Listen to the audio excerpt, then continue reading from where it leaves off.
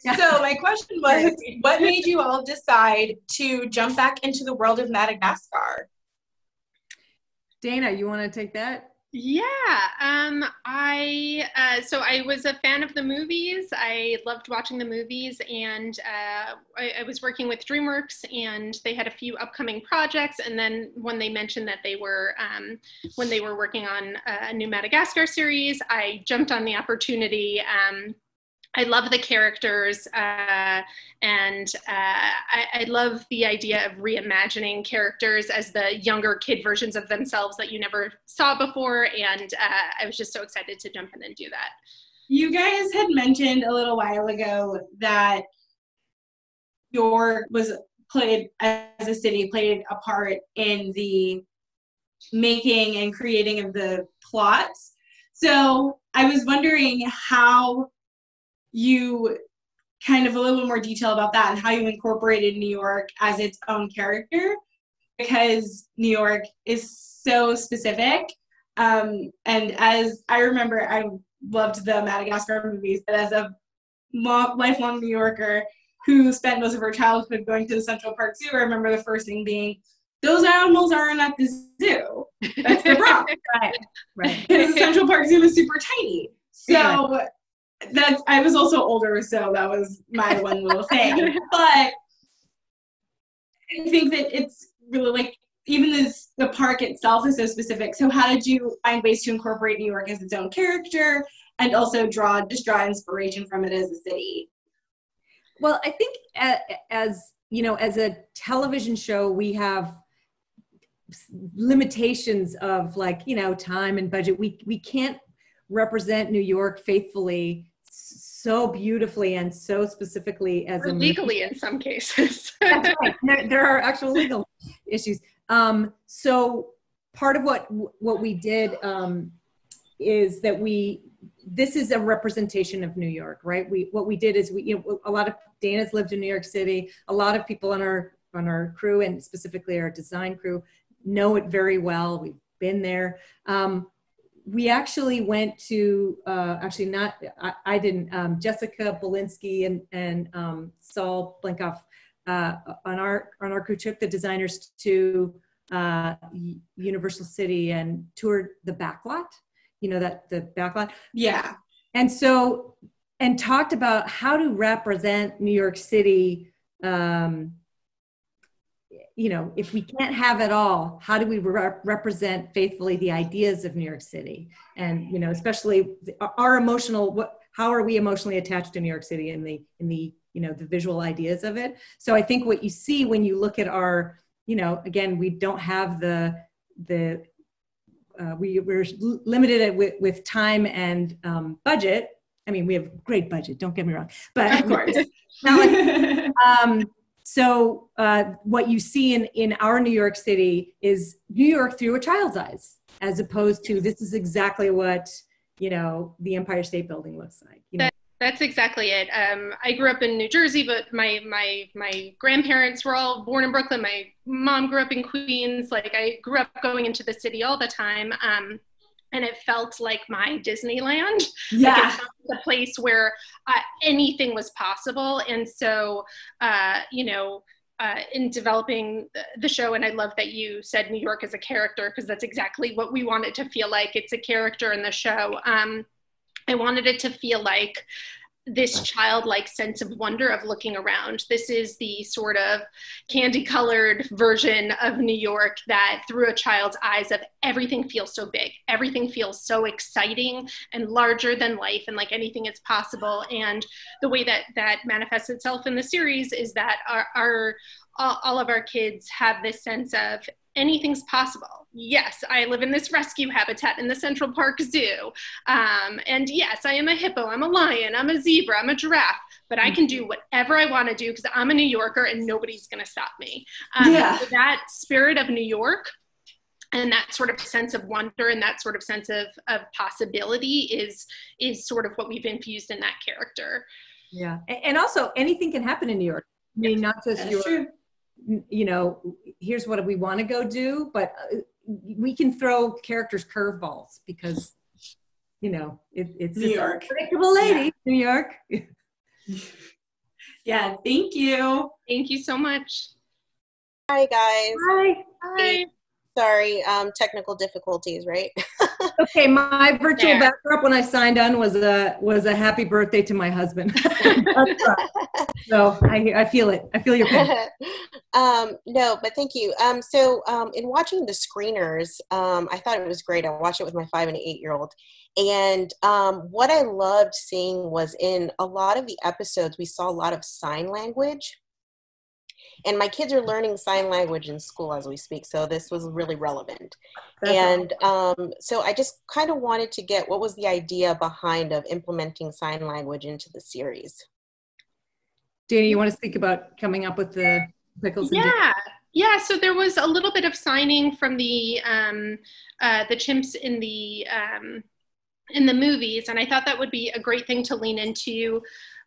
One thing that's so great about New York is that it represents so many different people, and it was really important to me that the series represented so many different people, and that we had an ASL character who's an ASL speaking character whose main trait wasn't the fact that they speak ASL. They're a really funny character, and there are comedic relief in the series, and to have that, sorry, I have lots of dogs, to have that sort of representation in the series is wonderful and a great way to expose a wider audience to ASL and also show the different ways that people and animals communicate. Yeah. It's also from an animation point of view, because it is a visual language. It's just really interesting and fun, and it's completely additive. And also the fact that chimps kind of have 2 sets of hands. So that's another element where we get to have a lot of fun, and it really adds visual excitement to the scenes. Awesome. Well, we love it. Thank you, ladies. Can I ask you a question? Are your kids, are they in a school where it's just ASL is offered as a second language? They're in a Montessori school. My oldest has autism, and so it was like the perfect fit, and they pretty much teach them because there's a lot of kids that are not vocal because of autism and stuff, and so they teach them ASL. Amazing. That's fantastic. My mother is a teacher in a school where a lot of autistic children attend, and she growing up, and my daughter is also being homeschooled at the moment, or is virtually schooled at the moment. She's growing up. She used a lot of ASL with us just naturally because most of her students were learning and speaking ASL, and it's just a wonderful way to communicate. And when my daughter was born, that was, the first thing she said is, before, the primary way for a baby to speak is through ASL, and it's such a wonderful form of communication. And so she was a big influence in trying to learn ASL and incorporate it into our lives. So another question that I had in viewing the series was we really love the comedic aspect of the series, and so even as adults, me and my husband were like, this is really funny. But to kind of put it in a perspective for kids to also understand, like little puns and stuff. I was just curious, were you guys, sitting around and saying like, coming up with this stuff, or were you guys kind of like, this has happened with my kid, let's throw it in there kind of thing? I was just wondering what inspired the comedy in the series. We have a great room of writers. Mm-hmm. We have a fantastic writers room. Denise, Sam, Roxy, and Laura, they are fantastic. And they are very funny. Sometimes in the room we'll have brainstorms of jokes and how do we punch something up. Sometimes even after, we have a story that's really emotional, and we are like, this is such a great story, but we also want to laugh and not just cry. And we'll do a brainstorm after, and everyone will bring in their own punches and their own ideas. But yeah, it was really, the movies were so funny, so it was really important, for everyone who knows and loves the movies to come back and say, like, there's an expectation. So a high bar was set for us. I think also what's really interesting about the process of animation is we start with, you know, by the time the writers finish a script, it's in hilarious shape, but it gets to keep going along the production pipeline. Yes. So with every set of hands that touches it, are from our directors and storyboard artists, our editors, they're hilarious. Yes. Timing is very much a part of comedy. They you know, we'll do a whole scratch session where we we record the voices beforehand. We find jokes in how to deliver a joke, and our editors will, like, while they're working alone, they'll add jokes in. Then once we get the actors in to record, that's a whole other moment where when we're sitting in the studio, well, not in the studio, just here in this box. But anyway, when we're sitting listening, one of our actors, and our kids are incredibly funny. Yeah. Our actors will also find spins on lines. Sometimes these kids will improvise stuff, and we're like, they just topped a joke that we have been working on for months. So it really is part of what's so wonderful about this process is it gives us many opportunities to continue to plus the comedy, which is how we call it. And then just, I think why it's so important, you know, I talked earlier about the heart of the show is sort of what is, I think we're all very united in making sure that these stories deliver, you know, certain themes, but that medicine, if you want to call it that, goes down so much more easily and pleasantly when there's comedy. You know, it's a really beautiful delivery system, so that's why the comedy is equally important. Yes, completely. To what Johanna was saying, when we first saw the animatics and the board artists, you know, we thought like, oh, this is a fun, funny script. And then, you know, we've seen this 100 times, and then all of a sudden we see it in animatic and we're cracking up because the directors and the board artists and everyone has added so much comedy to it and so much physical comedy. And that was such a huge part of the movies too, was this sense of physical comedy. And Johanna, I think you're the one who had mentioned that TJ is almost like an actor. Oh yeah.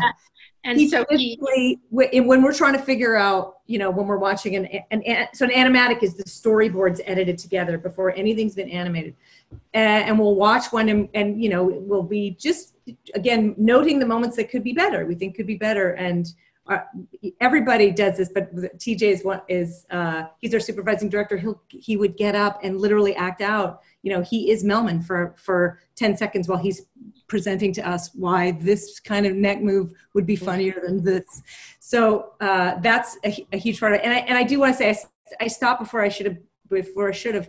Once it gets to animation is a whole other. So when we go from boards to animation, that's where we find the comedy of how each of our characters move.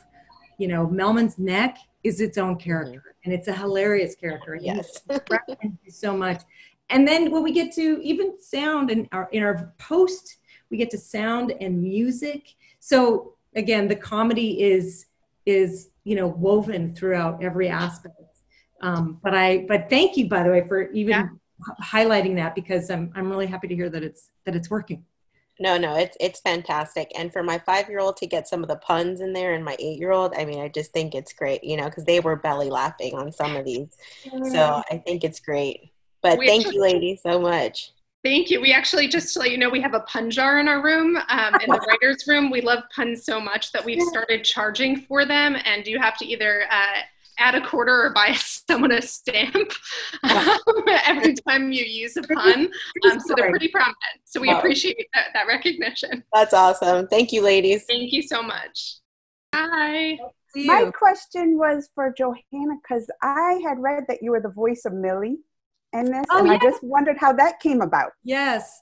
Well, we were, you know, we do a lot of scratch, which is sort of temporary record. You know, we have to do that to record voices for our animators before we ever actually cast some characters, just for efficiency. And I'd been doing the scratch voice for it. So as we were auditioning people, we were never able to quite get a voice that then fit how the character was being animated. So, you know, several folks on our crew just said, why don't you just do the voice? So then we kicked that around and talked to higher ups at DreamWorks, and everybody was on board. And I am now Millie. So my question was, I mean, these animals, they're going everywhere. They're at the ball game and the museum one minute. Well, I don't know who chaperone them, but they're everywhere, right? So I just wonder though, like, where else are their travels going to take them? Are they eventually going to go to Africa, or Oh, where else will their travels take? Is that what you just asked? Well, we can't give away too much because we want people to watch. But they will go beyond New York City. Can I say that, Dana? Yeah, I would say be on the lookout for the tri-state area. For sure. And maybe beyond. And maybe beyond. The show. Yeah. Yes, maybe far beyond. Yeah, we have a lot of opportunities to do that, which will surprise you all with. Yeah. But having said that, there's a lot in New York City to see, and there's a lot in the zoo to see too. So there's definitely you will see more. Well, I'm looking forward to it. Thank you. Thank you so much. Hi, Amy. Nice to meet you. Nice to meet you. So I know you guys hired a consultant to inform the series when it came to diversity and inclusion. And I'm kind of wanting to know how that ended up happening and how it's impacted the production so far. I'm trying to remember how do you remember when we brought Dr. Hunt on, Dana? We brought Dr. Hunt on toward the beginning. I think it was part of when we were first casting for voices, and we wanted to get his perspective on casting and designs too. I mean, I would say that as an animated, I mean, he informs our show on every level, not just creatively. And Dr. Hunt is actually one of several consultants we've worked with, but he was the first consultant we brought in. We were just, very aware that this show was happening in New York City, just a diverse city on all levels. And also our kids are a diverse group, or by kids, I mean, are forming the main characters from Madagascar are now youngified. But when it comes to animation, we have to create everything from the ground up. We can't say, well, we're just casting from the available pool. We have to be very mindful and deliberate about how we about all of every single design and every representation. So we knew right away we needed we were just looking for help. We wanted to make sure that we were being responsible, respectful. We didn't want to we wanted to have him shine a light on any areas that we were just I speaking for myself. I know what I don't know, and that's a lot. So we really look to him to listen to our voice actors, look at our designs, read our scripts, and let us know if there are any things that we're like, you might want to think about how this will be interpreted. So he's been really instrumental. Did I miss anything, Dana? No, he's been fantastic. And there's sometimes we'll give him a script and say, hey, this was an area we weren't really sure about, and we wanted your opinion because of X, Y, and Z. And he'd say, well, that's fine, but actually I see this other thing here that, might have been a blind spot for you. And here's, or excuse me, that was the wrong terminology, but that might have given you, a new perspective to take a look at. He's been invaluable. He's also, come and given conversations. We've had conversations between him and our entire crew. He's sort of led us in conversations, because also sometimes having discussions about this in a creative context. We again, our priority is making sure everybody's heard, and also making sure that we all, that we're all very responsible and respectful with all of our creative communication, and also with how we're presenting our show to the world. And looking for opportunities for new, for forms of representation that we might not have seen, in other shows, and that we were excited to bring to the table. He's been really instrumental in helping us. Yeah, he's a bit of a secret weapon.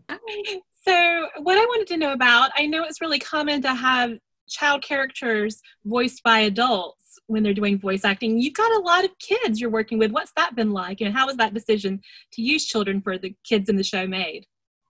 Yeah, it was very early on, right? It was definitely a choice. I'll say that my initial instinct, I actually was leaning initially towards grownups because I'm aware, grownups have more experience, grown-up actors, right? So, and they can be very funny, but I was very open, thank goodness, to hearing kids. And it became clear very quickly that we could find kids who were capable of delivering the comedy. That really was my number one concern, was, can kids be as funny as we need them to be? And it was not an issue. These kids are as funny as any adult could be. They're perfect. Now I can't imagine having thought that grownups would play these characters. And I think it also allows them to be so much more vulnerable. I think we really believe in these kids are the kid versions of the grown-up selves. I think also because they're existing. Yes. I don't know that we never set out to, like, we would never have said to Ben Stiller, can you play this but make your voice sound younger? And I don't know that we would have, even tried to emulate his sound with a kid. We really were just looking for children performers who could embody the essences and the spirits of those characters. And that's what we got. Like, they're incredible actors. Yeah, they're wonderful. And we had in the early stages of development, we kind of put together a music video, and we used children for that. And it was just such a knockout music video, and the kids were incredible.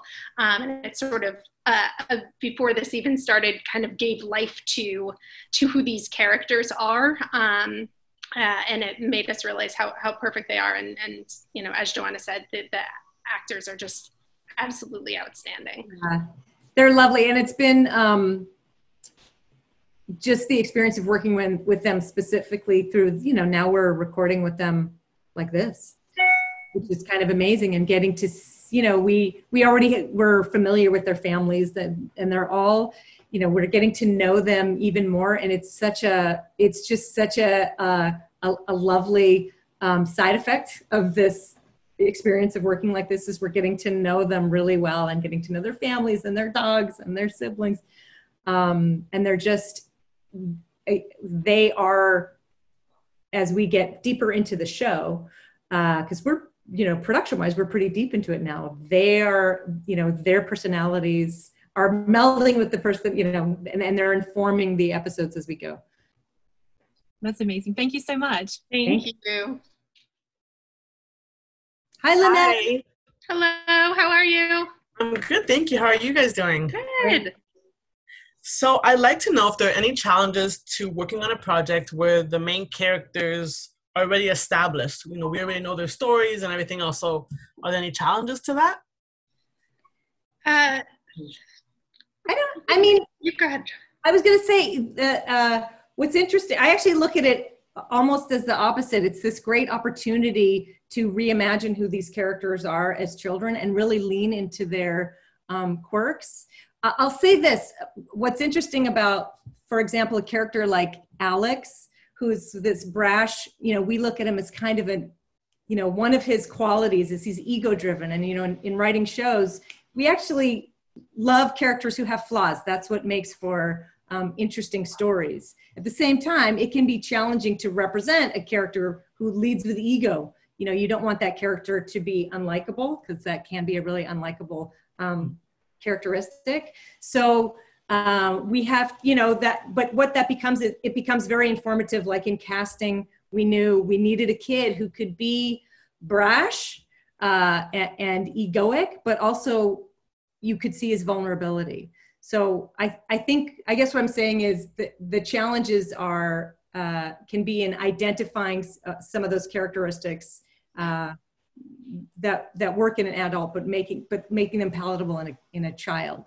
And part of the, I think what's been nice is because they're kids, there's a certain forgiveness. A lot of our stories kind of start out from this childlike naivete and like this sense of kind of a ridiculous, sometimes misunderstanding of the world, and these kid-like feelings that are very real and important.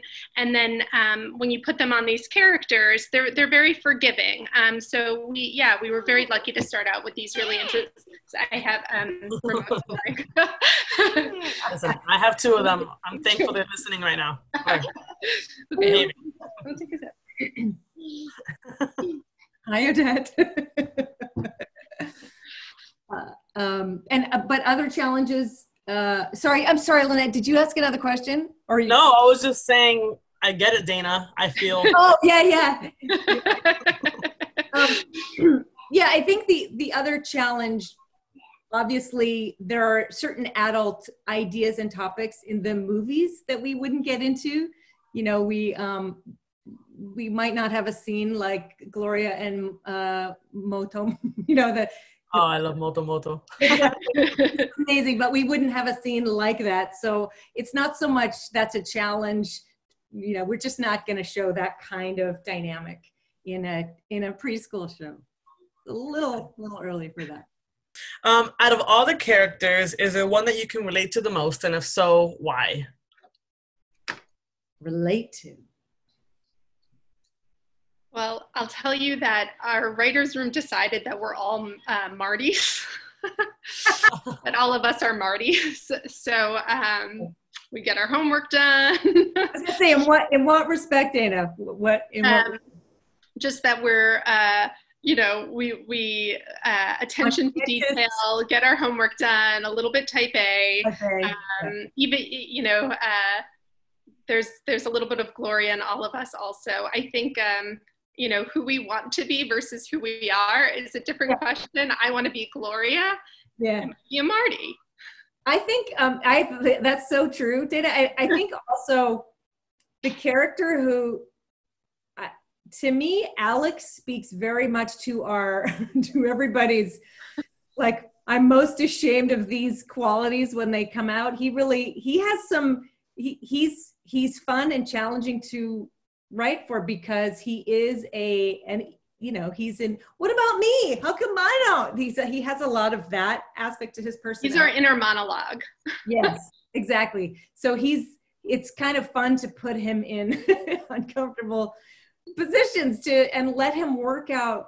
He also has a lot of social challenges to work out with interacting. I mean, I guess all of the characters do, but for some reason his are, when he finally learns the lesson, it's really poignant because I can like, oh, that was a hard lesson, right? Oh, like when someone's learning a lesson about be brave, we're all rooting for him, but when someone's learning about, I was being really selfish there.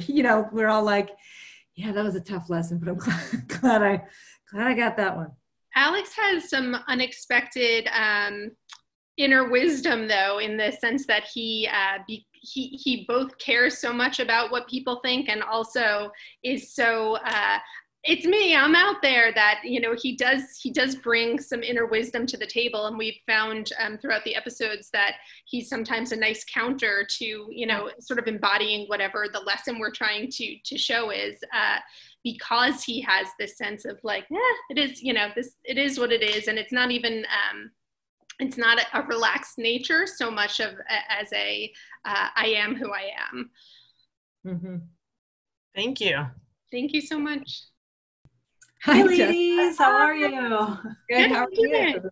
Good. Thanks so much for taking the time today. I watched this with my 7 and 9-year-old. We watched the screeners. We were having a blast. We really enjoyed it. Thought it was a lot of fun. We're big fans of the movies, and this is a great continuation. But I really like all the songs, and so I want to know how it came about. Was it always the plan from the beginning to have songs like this, and they're just also catchy? And do you guys have a favorite? Oh, wow. That's a tough one. It was a plan from the beginning, right, Dana? So the thought was I have a 5-year-old, and I listened to a lot of children's TV and music in the background. And I think there was a day where there was just like some terrible song stuck in my head that I couldn't get out of. This felt, being set in New York and having these incredible characters felt like a great opportunity to make it a musical series. And DreamWorks, in all their series, has this motto that they don't want to make great music for kids, they want to make great music, and they do. And so we were really lucky in that regard that, the plan was to make great music, but you can have a plan, but you need someone to implement it. And we were very, very lucky in that regard. Yeah, we are, I don't know if you, if you know we have an amazing music department at DreamWorks who really give us the world, and they introduced us to Alana D, who's the songwriter, and I mean her, the meetings during which we are presented with songs, like, well, here, we'll have pitched a song. The first time we hear it, almost every time the meeting will spontaneously break into a dance party. And I'm not lying about that. That's true. She has a really incredible ability to take musically and lyrically whatever idea we throw at her and turn around a song that works perfectly. And the other thing I think is really special about these songs is they're not just filler. They are actually emotional songs that embody the theme, so they actually, they work the way music does in Broadway musicals, right? They're not just filler. So, my hope is that with a song like Keep Going in 101, that's a song about tenacity, that it's not just a song a kid will enjoy while they're watching it, but the idea that that a kid would be singing it to themselves, or, humming it or playing it 1,000 times, driving you crazy. That's the hope, is that, it actually does support the ideas that we're trying to communicate.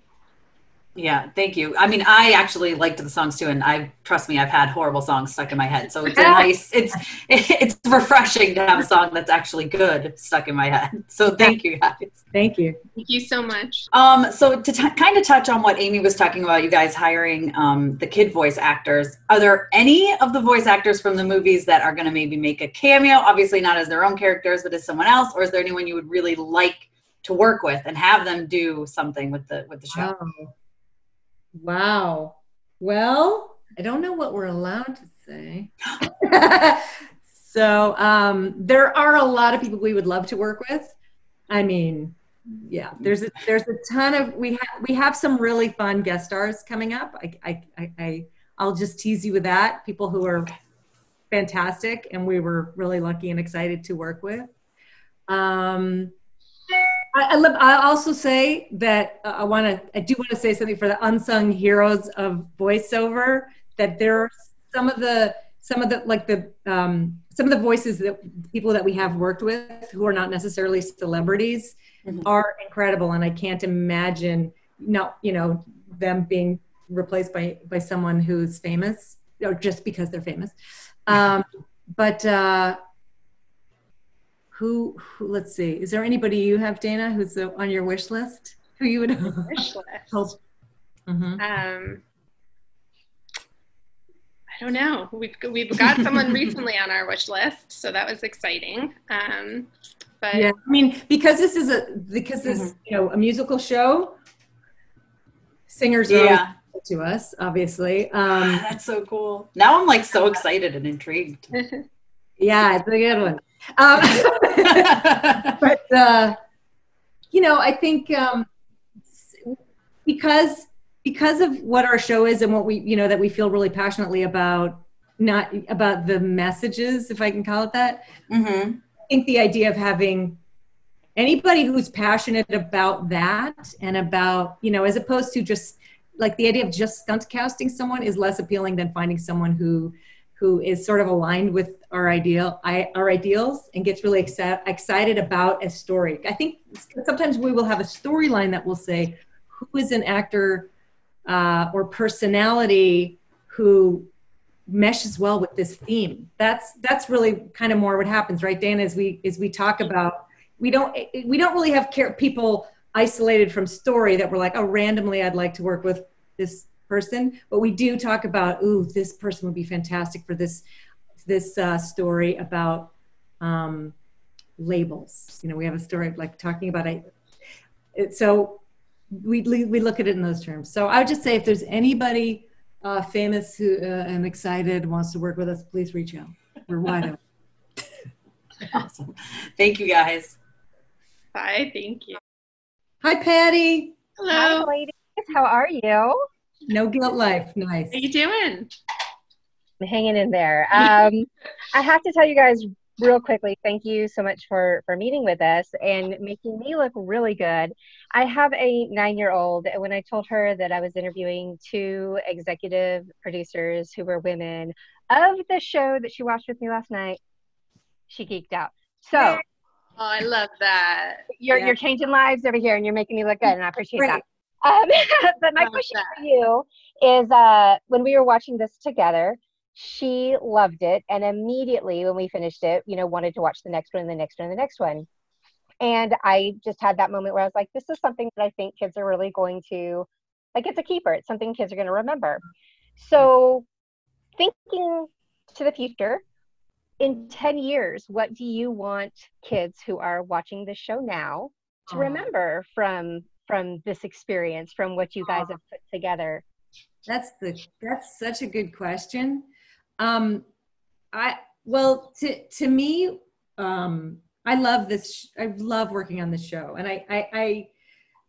it's really fun. The stories are really interesting. I love the characters, but what gets me and what sometimes honestly chokes me up is the heart of the show. And I'll have seen an episode, I can't tell you how many times by the time we get to the end of it, of the pipeline of an episode. It's the relationships between the characters, the love that they have for each other, the friendship, and the fact that they deal with these issues as friends and as a team, I think is really powerful. And I feel like, especially now in this world we're living in with so many challenges that none of us could have anticipated, it's such it warms my heart, so many aspects of it. And I would hope that in 10 years that a kid remembers that the show was like just a lovely balm, B-A-L-M, is that how you say it? For their soul, because that's what, when I'm watching it for the 900th time, I get that feeling like, oh my God, I just feel so heartwarmed by it. So that's what I would hope. Yeah, I agree with Johanna. We put, a ton of heart, and the whole production put so much heart into this show and into the stories. And one thing that we've referenced a few times is, so many kids grow up remembering like Mr. Rogers, and the first time they saw like some memorable episode about, something that affected their lives. And something that we've tried to do is to infuse our episodes with these issues that are very real and feel very real to children, and kind of touch on them in a way that we hope is something maybe they haven't quite seen before. And might be able to, just exactly what you're saying, 10 years from now saying, oh, I remember when I saw that specific episode. So we're hopeful for that. Thanks, ladies. Thank you. Thank you so much. Tell your daughter hi. Oh. So I have a question about your creative process. At what point, what's your favorite, like, that's my favorite part of this whole thing, and we just nailed it, like, you know that feeling you get? What part is that for you in your creative processes? For me, Dana knows I've said this before. For me, the candy is collaboration, because I've been a writer. I've written by myself, and that's great. Tough, as you know, I'm sure. And it's a great, it's wonderful to be able to express. But for me, the collaborative nature of animation that none of us, not one person on this crew could make this show without the rest of us. There's something that is so energizing about bouncing ideas, about giving somebody an idea, having them bat it around, throwing it back to you, as Dana was saying, when we see a script in an animatic storyboard, it's incredible because somebody has just plussed our idea and made it better, or a joke and made it better. And we have a lot of opportunities throughout our process to work together. There are a few moments along this process where you're working by yourself, you're writing or you're designing or you're storyboarding that, but there's a lot of collaboration in all of our departments. And to me, it's so, I love it. That's awesome. Dana, do you have a specific? Yeah, well, I mean, I would say I would start us specifically, I would say our happy hour outline breaks are probably my favorite part. Yes. And then, I would say the cool thing about animation is it's almost, you see movies and TV shows where kids have like a stuffed animal that they bring to life, and how incredible is that? And like, we get to bring our stuffed animals to life. We get to bring our ideas to life, and getting to see that and getting to see the team, present to us, these ideas that started off as a spark, and then we get to sit down and see what they have turned this into is like, oh my gosh, my stuffy just started talking. This little thing in my brain now lives in the outside world, and that is a really cool part of the process. Yeah, I will add, this one is just a goofy one, but we go through, the records obviously are really fun. And our by the way, our voice director, Charlie Adler, look him up. He is voiceover royalty, and he is fantastic and hilarious, and we have a really fun time in records. But when we do sound effects spotting, that in its own is just a fun, like, should the sound be or should it be like that's just a really, I'm constantly saying to Dana, like, we really get paid to do this. Okay, that's crazy. Yeah. What color should the snot be? Yeah, exactly. The snot is too green. Right. Thank you. Thank you so much. Hi. You're on the moon. It takes a while. I am on the moon because you have a battery in my car hanging out in Lake Placid for the day. Yeah. And you'll have to get my motorboat hair from this morning. Beautiful. Yeah. So I kind of, to touch a little bit on the subject you just talked about with Patty, but what comes first when you guys are working on these? Is it more of sort of the moral of each episode, or is it the story itself when you're planning? It can be any. I feel like there's several areas that we talk about, and especially we have a lot of episodes to make, so it's not as though we have, these are the themes we want to hit and we have to nail them all.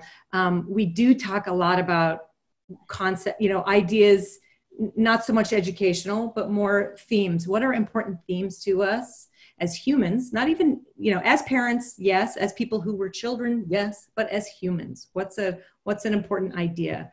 Sure. The idea of acceptance or tenacity or, boundaries, like what are important key concepts. We also talk about characters and their specific characteristics. How can we lean into, Melman's caution? What's a fun way to explore that idea? We also talk about the city of New York and what our experience is in New York, because it's such a great playground. We often sometimes we talk about music too. Like what's a great kind of music that we'd like to play with? What are some other things, Dana? Yeah, I think something that's actually worked really nicely for us is going around and saying, like, this happened to me as a kid and I'll never forget it and it's traumatized me, or something that really stood out with us, and we say, okay, what is the version of that in our story? Is it my birthday party got canceled because of the weather? Well, how does that come out in my story? I went for an audition and I didn't see anyone who looked like me. Things like that. How does that manifest itself within our world? And I think that that's worked really, really nicely, because you have these stories then that feel very, very real, because they are real, that are based in these sort of kid-like these kid-like feelings, but that have this sort of broader social, emotional, and societal sort of challenges to them that lend naturally to the stories. So that's been a really nice way of sort of manifesting some of the stories for us. Yeah, even though we are not for animals living in a habitat in the Central Park Zoo, we really do look for those analogs. You know, we make sure that any story has a very kid relatable analog, you know, a metaphor. This is a metaphor for, as Dana was saying, I know what it feels like to get in a argument with my friend. And I know exactly what that feels like. So we're very mindful of, as fun and antic as this story may be, if a kid can't relate to that feeling, if a person can't relate to that feeling, it's not working. So that's our guiding principle. So my question for you is, if you guys could add any animal to the zoo crew, what animal would it be and why? Like, which characteristics would it have? Well, we've sort of gotten our dream. I'm not allowed to. Yeah, no, don't. I mean, we are growing the universe, our zoo universe. So I guess the answer is we're doing it. Oh, okay then. Yes. So a lot of exciting ones, and because we place this in our rescue habitat, we've got this kind of ragtag group who are coming in and out from different scenarios, and it kind of gives a fun aspect, and yeah. Yeah, I mean, Awesome. we have talked about different kinds of animals, different sizes, different to represent the diversity in the animal world, because that helps us represent the diversity in the world. So we have leaned into that idea. So you will be seeing more. I mean, we'll always have our core four, but they're going to make some our friends. Mm-hmm.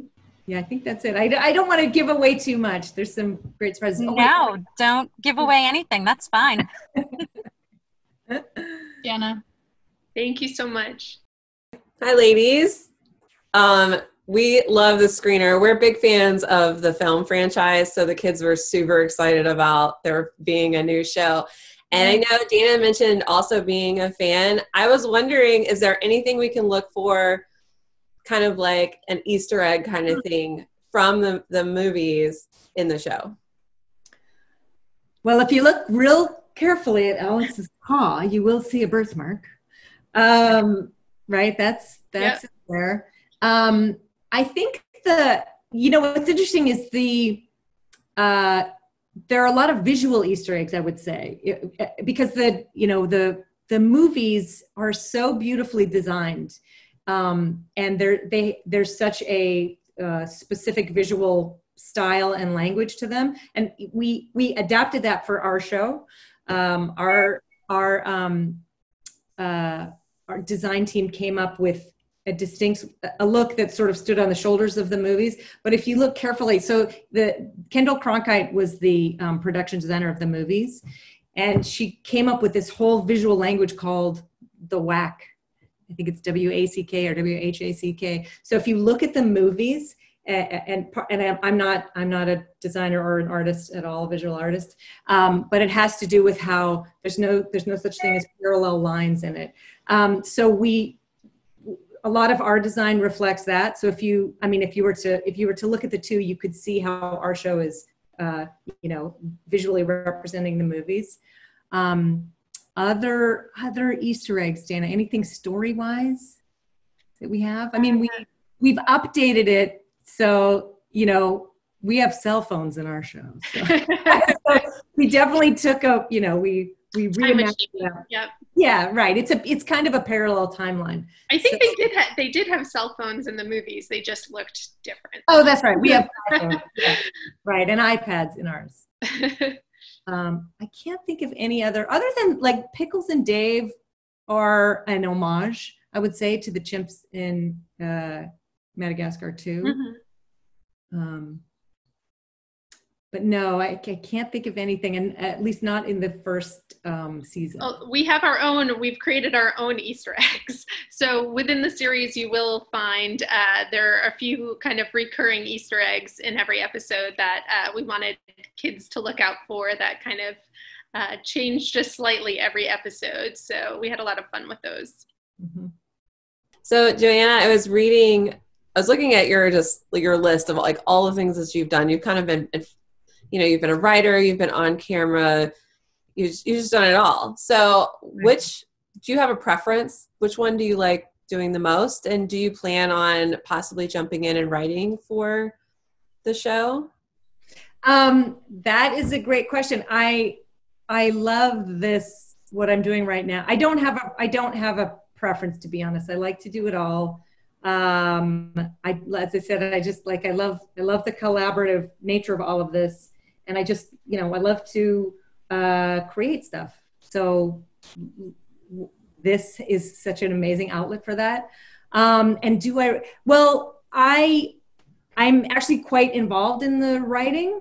So, and the way our process works, so I get to exercise my writing muscles a lot as well. We, our scripts go through a lot of, we work together to break the outlines. We pass the scripts around. We punch each other's scripts up a lot. And actually, Dana and I have written this. Yeah. And we have a script. I think we can say that. But, it's also an absolute joy to have writers who are so capable and, who do such a wonderful job, to feel like, no, it's okay. I can focus on the other stuff. Because writing scripts actually takes, it really demands, for me, it demands a lot of focused time. And as a EP, I don't have that. I'm literally spinning, I think, like 18 episodes at a time, from beginning, maybe 20 to post. We have literally 18 episodes in various spots there along the pipeline. So I don't really have the bandwidth to write. But someday, after, when we have a hiatus, I'll write some. That's awesome. Thank you, ladies. Thank you so much. So I was thanking you for the show. We really enjoyed it. And I have, last night when we watched it, so I had a big audience of different age groups. And to me, the most surprising was the tween and the teen. They were so immersed in the program, and I didn't expect that at all. And so even though we love the franchise of, Madagascar, the adult animals and so forth, I didn't think that this would call so much their attention. And at the end, I gathered from their comments what they liked the most was the fact that there is a lot of repetition, but it's not the same little words. You're sending the same message over and over again in different ways. So that also makes me think you're helping the kids evolve and grow. So would you consider perhaps incorporating themes? I know you said that you talk about things that you've experienced, but would you consider incorporating things that are of actuality that we might help kids understand? Like, I don't know, virtual learning. Why is all this craziness going? Can we talk about the virus? Can we talk about things like that, help kids in a different way? We do. I mean, we actually have been talking about that, right, Dana, in the writer's room? We talk a lot. We've been talking about this situation we're all in right now. And it's always every story we talk about, we figure out how specific can we be, like how specific versus how metaphorical, and what's helpful. Sometimes it is helpful to be very specific about a story topic. Sometimes it's, in our animal world, there are great analogs to represent an idea. So we're not opposed to it. I think the biggest challenge for us is the fact that it takes, I think it's 63 weeks to make an episode. And that's how long it takes to make it. And then, then it's got to get on the air. So who knows how long, you know what I mean? So we can't do anything topical, obviously. That's a bit of a limitation, but we're definitely open to, specifics. Yeah, so we try and look at it, to Joanna's point, we try and look at it through this like sort of evergreen lens of can we address, you know, this specific pandemic right now? We can't, because it's gonna come out in a, you know, as Johanna said, it takes a long time to make the episodes. But we can look at it as, okay, there's something that's beyond my control that is getting in the way of my day-to-day life. My life looks very different now. How do I address that? I have a friend who is sick. I have, you know, there are different ways of looking at the, you know, topical issues and kind of putting them through the lens of our world, and also kind of making sure that they feel evergreen and that they, you know, it's something that you can go back to, because it's the feeling that that situation creates more so than the exact situation itself. So we absolutely do, when things like this come up, when topical things come up, we say, how do we inject this into our world? Yeah, we really do, in the writer's room, but also, you know, within our crew in general. We just, you know, we especially now, we talk about personal stuff all the time and what's going on in our world. We're looking into each other's lives, and often we'll be like, this is a really interesting idea. This is an area where kids, you know, we would love to be the source of some positive guidance in this area. But it is, you know, it's a matter of figuring out what the appropriate, effective way to do that in the context of animation is. But yeah. Well, thank you. You entertain a big spectrum of ages in my house, so thank you for that. Wonderful. I love to hear that. Thank you for saying that about your teen/tween. That's really lovely to hear. That's great. So I was very curious to know if you have a favorite episode and what makes it so special to you. Wow. I think for me, it's like children, that whichever one I'm looking at is like, oh my God, this is the favorite. But I honestly, there's something different, particularly in this first season. There's something in every episode that gets me. I don't know, Dana, do you have a favorite? I don't have a favorite. I was going to say the same thing. And, you know, it goes back to what I was saying last night, which is, you know, we go through the scripts and every time I'm like, oh, this is my new favorite. This is my new favorite. And, you know, if it's not, then it goes back to the drawing board until it becomes it. So I think, yeah, this is a question I always ask my mom, which one of us do you like the best? What does she say? She doesn't. I ask about the grandchildren too, and she slipped once because I heard her say it to one of them, and I was like, oh. Well, yeah, they're all, I mean, they really all have something to them.